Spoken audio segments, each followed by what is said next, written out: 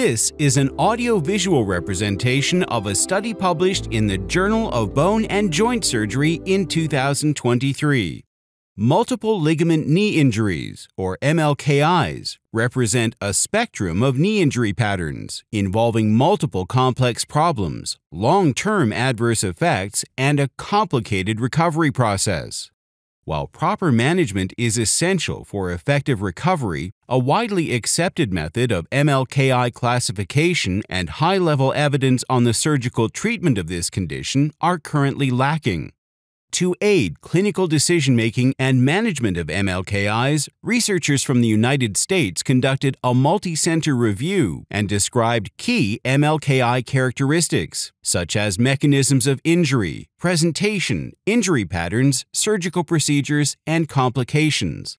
They created a pathoanatomic classification system based on the Schenck Knee Dislocation classification of knee injuries and used it to analyze data for 773 individuals with MLKI injuries between 2011 and 2015 from 14 different centers.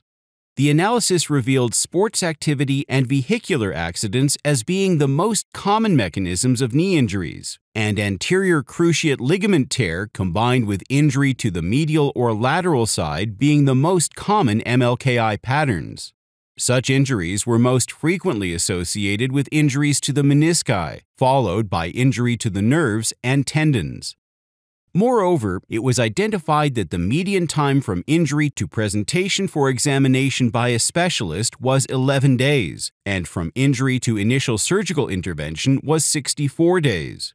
Furthermore, reconstruction surgery was more commonly preferred for treatment over repair or non-operative treatments, with loss of motion in the injured limb being a common postoperative complication.